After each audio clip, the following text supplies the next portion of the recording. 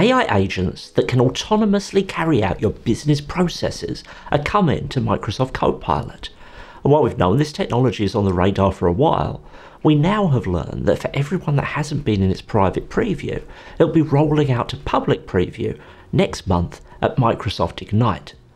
Let's consider what these tools will do, how they'll get built, the types of workload you'll point them at, and how deliverable the vision Microsoft is painting might actually be in the long term as we dive into our future working alongside Copilot agents. But first, a quick introduction.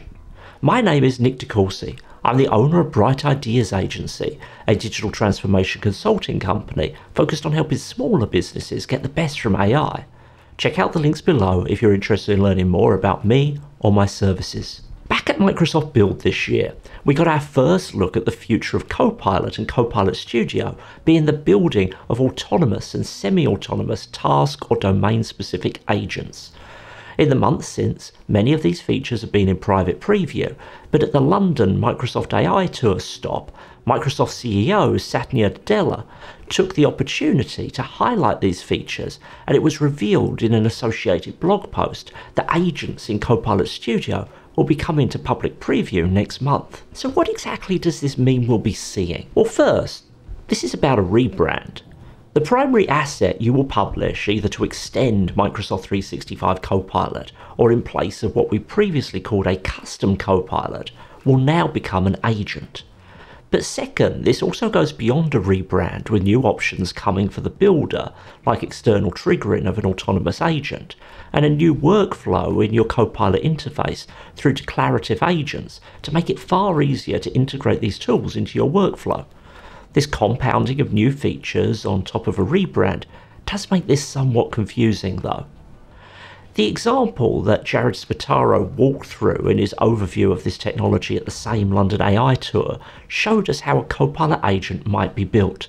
He walked us through an agent inspired by a use case deployed by McKinsey to help manage incoming emails, summarise them and gain understanding, and then route the pertinent details to the right person.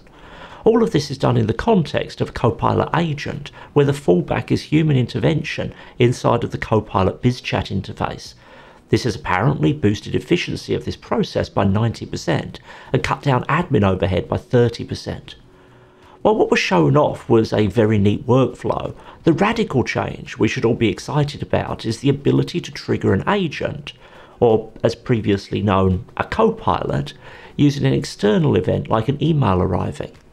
Outside of that, what we are essentially seeing is a reimagining of how to use existing Power Platform, particularly Power Automate, assets inside of Copilot Studio to string together things we've been able to do for a while inside this new Copilot-centric user experience model. However, if we break down the elements of his demo in more detail, there are, I think, some other tidbits that are important to understanding just what Microsoft is delivering and isn't delivering with this set of changes. If you're finding this video useful, it would be great if you'd hit the like button and perhaps leave a comment to help it get in front of more interested people. Also, if you'd like to see more like this, please do subscribe to the channel. First, the natural language instructions to the agent are a lot more definitive than simply laying out a general intent. There is a level of specificity that goes beyond just saying, hey, you're going to receive an email, do this with it. It breaks it down into different actions and what the results of those actions should be. I think the description of this as a loose set of instructions you might give to a human is somewhat disingenuous. This is more like writing an operating procedure to train a new hire. The natural language instructions reference specific actions, and when we look at the detail of those actions, they are mostly independent Power Automate flows. This in itself isn't new. We've been able to trigger flows from Copilot Studio for a long while. There's no suggestion here that this agent creation process is independently creating those flows, so the idea that this is as simple as writing a prompt and selecting some actions is kind of sleight of hand on Microsoft's part.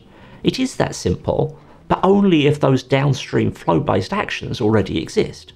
Otherwise, you need to go out and build them. However, one of the big issues I've found across Copilot extensibility is while it has been designed for the Copilot orchestrator to just choose the right plugin or extension based upon your instruction, this actually doesn't work very consistently.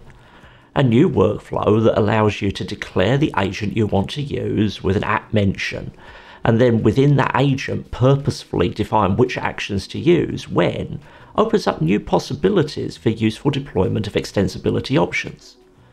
Within the creator environment for the agent, we have a broad capability to add actions from flows or connectors we would use anywhere in Power Platform, alongside a variety of RAG grounding options. It also appears that the need to create and manage topics as a primary means of defining these services has been reduced in favour of the more complex natural language instructions that you can add into your bot when you create it. This can be seen by topics apparently moving from the overview screen, although still appearing as an option. This drive for further simplicity is really appreciated. It's also important to consider that without really mentioning it, Jared's demo laid a strong foundation for a use case grounded in responsible AI principles. This was dealing with incoming emails and then routing that information internally. The purpose of this agent was not to respond to the external parties who might be put off by interacting with AI. Presumably, the internal party who receives the email has the opportunity to identify any AI-based error before it impacts the customer. There is also a strong demonstration of a human-in-the-loop fallback when the AI cannot complete its task. It was good to see this restrained example rather than something more wowsy, and in my opinion highlights the type of workload this technology would be most readily suited to right now. The big question I was left with that wasn't really addressed in the presentation or any of the blog posts that I've seen was that of licensing.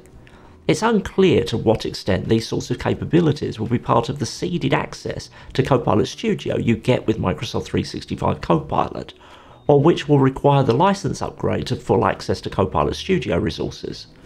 Even looking at that model, which charges $200 for the first 25,000 messages per month across Copilot Studio agents in your organisation, for these sorts of capabilities, that seems a little out of whack. If you jump over to Power Automate licensing, automated processes accessible to everyone in your organisation require at least a Power Automate process license at $150 per flow per month. In a world where I now have a premium features upgrade button inside of Microsoft Excel, I simply will not believe that these features are not going to be another opportunity for a premium upsell until it is laid out in black and white. With so much going on in the world of productivity AI, working out how to get the best from this technology can be time-consuming and confusing. I help businesses like yours with their Copilot adoption journey, from advisory help on the selection of the right AI tools, to technical advice with their implementation, to leadership and end-user training, and support with extending its capabilities across your operations. Whether you are just thinking about which AI solution to choose, or if you're already in the midst of using Copilot, I will help you to maximize your return from your investment in AI technologies. Check out the links down below and get in touch to start working with me. By adding these new exciting features on top of a general rebrand of its existing features, with everything in the Copilot extensibility world now effectively called an agent, Microsoft has once again succeeded in making something that should be super simple to explain really tough to. The pertinent point is that agents with autonomy will just be one of the options, and not every agent you see in Copilot will be independently triggerable. Some will just give you access to new skills or data in the context of your chat. On the other hand, while an external event trigger does indeed make a Copilot agent run autonomously, I'm not sure this tightly process-bounded approach is necessarily what everyone means when they talk about an autonomous AI future. A digital replacement for a personal assistant that could just proactively turn its capabilities to whatever you need, this tooling, for now at least, is not. However, I do think that with capabilities like these coming to Copilot, we are reaching a point where AI enablement is becoming a necessity for any business that wants to stay competitive. All organisations have repeating processes that are slowing people down and stopping employees from dedicating their highest level skills to getting things done. and Copilot Agents or similar technology from other vendors are going to be the readily deployed solutions to these scenarios. Microsoft threw out various metrics from their own internal deployment of Copilot. A 12% speed increase in resolving customer service issues, 42% greater accuracy in responding to employee HR queries. And while these might be the figures Microsoft has given us to help sell their tool, there is a growing body of more independent research that shows that well-managed AI adoption is indeed effective across a wide variety of business scenarios. If you ended 2023 with an AI plan for 2024, then you were probably ahead of the curve. But I think we're now getting to the point where if you're ending 2024 without an AI plan for 2025, you're at risk of falling behind your competition. If you're in a role where it makes sense, you should be actively investigating how tools like these can give you an edge. When I think back to the first time I opened Copilot Studio after getting access to Microsoft 365 Copilot at the end of last year, where we are now is just on a different level.